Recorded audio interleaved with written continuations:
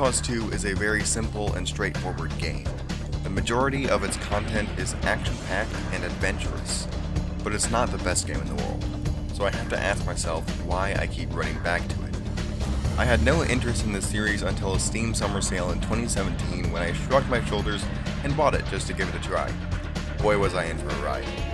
I'll have you know I'm not a huge fan of shooter games. I typically would much rather enjoy a fantasy world I'm entirely unfamiliar with, somewhere medieval or futuristic, usually preferring the former. This is why I was so shocked with how much I enjoyed my Just Cause 2 experience. I love this game, despite its many flaws which I'll talk about later, and I'll clarify that I don't love it all because of its gameplay, but because of how funny the game is to me. I've never been able to put a finger on whether or not Just Cause 2 has actually been a game that tries to take itself seriously or not, but the end result of its design certainly comes out to be a big laugh for me. Before I get ahead of myself though, let me break it down.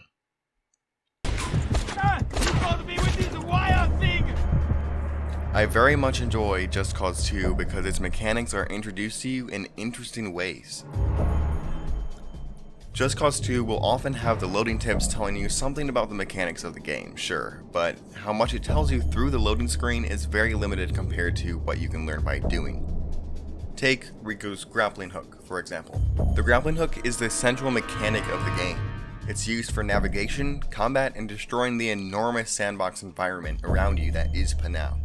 It can be used to engage in melee combat, tie enemies to floors, walls, or ceilings, or pull the agent to a car or platform. Now take a look at this loading tip from Just Cause 2. All it does is advise the player to try out the grappling hook in combat, instead of telling them all of the little things it can do up front. I love when a game does this because it makes it all the more exciting to see the game's feedback in the top left corner let you know that you've just killed an enemy like a piñata, or dragged them by a fast car. Before you know it, you're keeping track of all the statistics and bringing up the numbers for fun. Those statistics are what make me want to keep aiming for headshots instead of being stale and killing enemies with a barrage of bullets every time. You always have to do it your way, huh? Well, get on with the mission then. I very much enjoy Just Cause 2 because it doesn't force you along a certain path.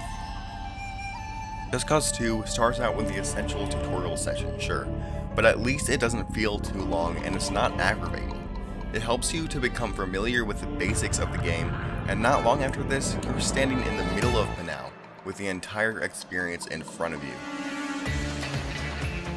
The amount of options you have aren't limited by how far along you are in Rico's main mission, and the game will even encourage you to explore what it has to offer and wreak havoc upon the property of the totalitarian government. The game also offers faction missions, which are either wipeouts of a large government fortress, or short and sweet narratives that don't feel like interminable errands. With more completed faction missions comes more property owned by the faction in question, and you have the opportunity of taking a look at the map to see how much of the world has essentially become yours. Just Cause 2 isn't trying to pull you in a certain direction. Instead, it's encouraging you to embrace your own playstyle and introduce the world to yourself. And that's a note that many other AAA games right now would benefit from taking. Last night, the soldiers took the neighbors.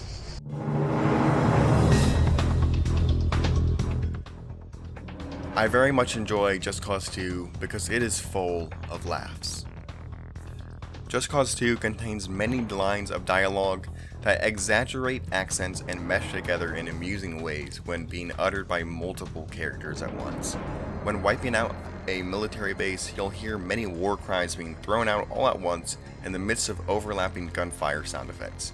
And it's fun to hear the amount of ludicrous screaming dwindle as you obliterate enemy forces. It's almost like an indication of your progress. Just Cause 2 also makes a joke of heavily militarized government dictatorships like North Korea or Venezuela. Propaganda is everywhere, glorifying Panau's president, Pandak Panay, and literally putting him on a pedestal.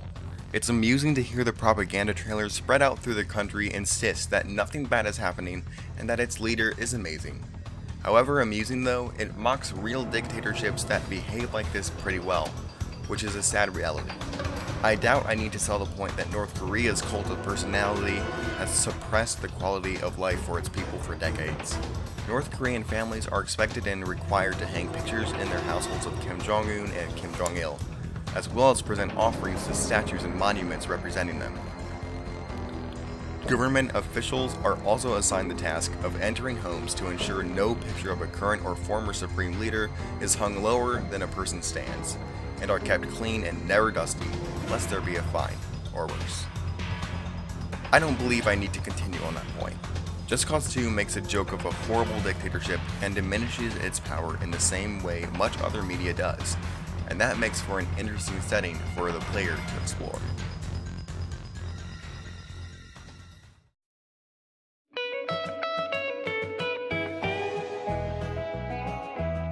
All in all, Just Cause 2 is an amusing ride, but it isn't without flaw. It isn't riddled with bugs or glitches or unpolished design, but the ones it does have really stand out. Sometimes the game tells me I've destroyed statues or monuments when I haven't, physics on rigged bodies are generally bad, enemies and Rico fly comically into the sky if they're killed while getting out of a vehicle, and voice acting and cutscenes in the game are annoying and poorly done, if not completely unnecessary. And worst of all, in my opinion, is the AI assigned to citizens of Panau. If you start a riot and begin to build heat, or fire at an NPC vehicle, its respective driver will stop the car and take off on foot through the crossfire, leading themselves to their death in the process. Doesn't it make more sense to stay in the car and floor the gas pedal to safety? No, of course not, don't be silly. I could say a lot more about Just Cause 2.